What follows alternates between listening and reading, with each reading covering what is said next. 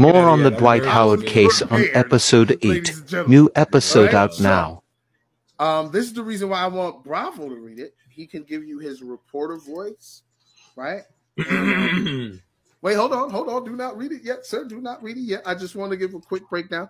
Many of you do remember in our very, very first episode, Buns and Basketball, we discussed Dwight Howard's, I guess, sexual Sexcapades. You know what I mean? Savage. And we thought, maybe some of it was embellished, some of it was exaggerated, but none of it was accurate. It was super accurate to the accurate. To the point, you know what? It's to the point where I believe it was a miscommunication between Dwight Howard, right? Because Dwight Howard's saying this is extortion.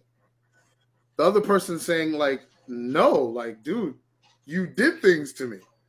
And you know what? This is where not nice. This is where I let Bravo take over and read. I'm nervous.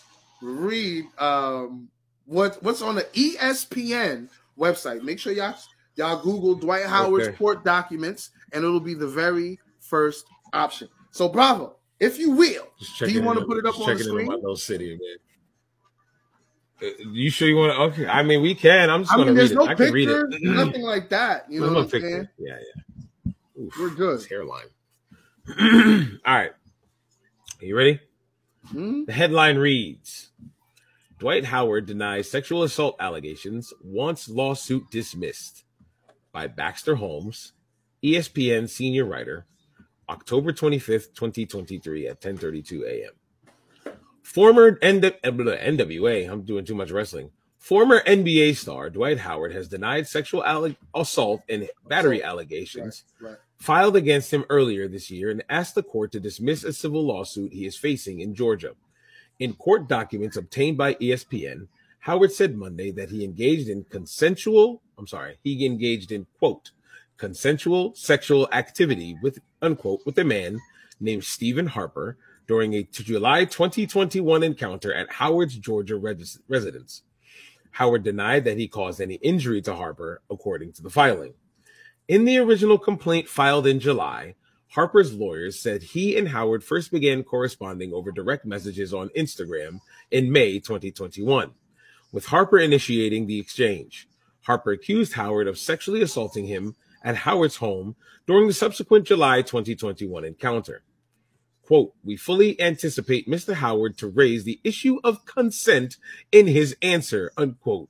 Harper's attorney, Olga Ismailova, told ESPN, adding that Harper did not consent. Harper's complaint also accused Howard of intentional infliction of, quote, intentional infliction of emotional distress, unquote, and false imprisonment. Howard's response denied those allegations. Quote, what was a private consensual encounter was made public for profit, and Mr. Howard's attorneys, Justin Bailey, told ESPN, quote, the allegations against Mr. Howard are contested. Mr. Howard intends to present the truth. The truth is Mr. Howard blocked Mr. Harper on social media and then was confronted with two options: pay to protect his reputation or have a fabricated story made public. Despite being an easy target due to the subject matter and his status as a celebrity, Mr. Howard chose to trust in the justice system and will rely on all future court filings to speak for themselves, unquote. Wow. The complaint includes screenshots of alleged Instagram exchanges between Harper and Howard from 2021 of Harper's trip to Howard's residence on the night of the encounter. Harper went to the police a year later. According to July 2022 incident report from the Gwinnett County Police Department, which was obtained by ESPN, no charges were filed. This report was, this report was made following Mr. Harper being blocked on social media and after the first demand for payment was rejected, unquote, Bailey said. In Georgia, the statute of limitations for filing this type of civil lawsuit is 2 years from the date of incident.